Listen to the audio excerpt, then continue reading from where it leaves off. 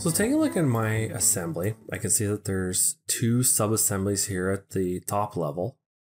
And if I look at the current bill of materials, what I can see is that the model data tab reflects that. So we can see our top two levels, and I can expand out the components and see what's contained within it. Makes sense. Now the model data tab will always show you everything that's in there. It's regardless of the structure or how things are configured, the model data tab will show you everything as the active model state says. So right now we can see that the model data tab has two subassemblies and we can expand them out. Now, if I go to the structured view and I enable it, so I'm just going to right click on it and I'm going to enable it. What I can see now is we're seeing just the top two components, and maybe that's all you need. You just want to show these two components. But if I go back and I take a look at the view properties, what I can do is say, well, I'd really like to see all levels, and then I can pick the delimiter. So I'm going to stick with the period and click OK. And now what I'm able to do is I'm able to start expanding this out and start drilling down into it to see the various components. Now, if we take a look at the parts only view and I enable this view, what we're going to see is these arrows, because what it's doing is it's promoting all the components. So right down to the very bottom, subassembly, it's taking those and promoting those all to the top. Now, what if this wasn't quite how I wanted to see this? I don't really want this, in this kind of configuration. Well, in this assembly, what I did is I placed in this back assembly here. So if we just take a look at the eye properties here, what I did is this rear assembly is I placed this into my assembly just as a reference so I can model about it. So what I'm going to do is I'm going to right click on it within the browser. I'm going to go to BOM structure and I'm going to change it to reference. Now, reference is the only structure type that you can do this to. And the reason is that I could actually have multiple instances of this, and it could be in different assemblies where some it's used as reference and some it's not. So reference is a bit unique when it comes to, structure. So I'm going to pick this as reference.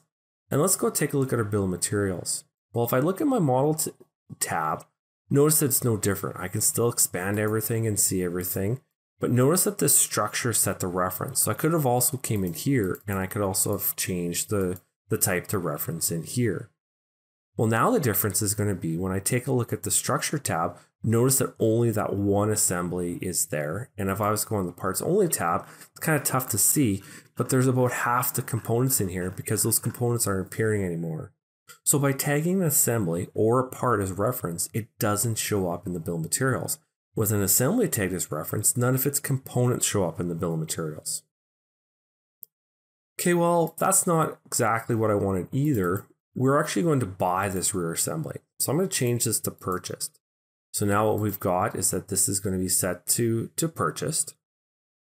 And again, doesn't impact the model data tab because the model data tab is showing you the model data. But if I take a look at the structure tab now, notice that it's listed here and I can expand its components. So it's purchased, but I can still expand its components to see it because remember the view properties and how they're configured. But if I look at the parts only view, what we're going to see is we're going to see that assembly now lists as a single item within the parts only.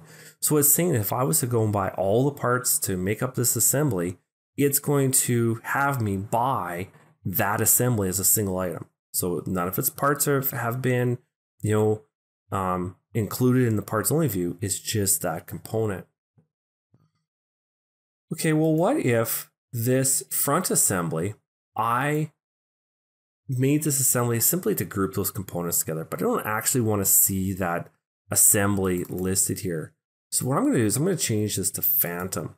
So what that means, it's kind of like reference, except with reference, all of the subcomponents, all of the child components do not show.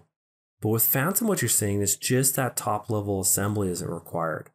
So now if I take a look at structured, notice that these subassemblies contain within it. So there's 3 subassemblies contained within that assembly.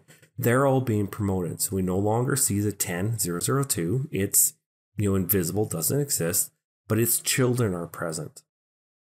This is not going to impact the parts only view because, the parts only view doesn't show any subassemblies. So Phantom is for subassemblies is really what it's for. Okay, well, I've got this one up here set to purchased, but that's not really what it is, because what it is, it's a weldment. So we're going to make it inseparable. And what inseparable is that you've got these collection of parts that come together, and like with a weldment, they essentially become one. So once it's assembled, I want it to be treated like a single part. So what we can see is that that's set to inseparable. And if I go and take a look at the structure tab, it hasn't done anything to the structure tab. As far as everything's concerned here, it's exactly the same. It's an assembly and I can see its components. If I go and look at the parts only view, again, I'm not really going to see any difference because with inseparable, it's pushed, it's consolidated as just one line item, and it's not pulling any components out of it. However, what will happen is if there's any purchase parts within there. So let's take this filter and let's change this to purchased. So we're going to change that to purchased. So we can see that's changed. No impact on the structure tab. But in the parts only tab now, I'm going to see that inseparable assembly and then any purchased components within it. So that's essentially the difference between purchased and inseparable, is that with inseparable, purchased components float to the top. So if I was to hand this over to the procurement team, they'd be like, okay, we got to buy this, this, this. Oh, we've got this weldment assembly in here, and we're going to have to buy these particular components. So structure is a pretty powerful tool because it really allows you to manage how you're displaying or conveying that information to, not just within your drawings, but, to others within the organization.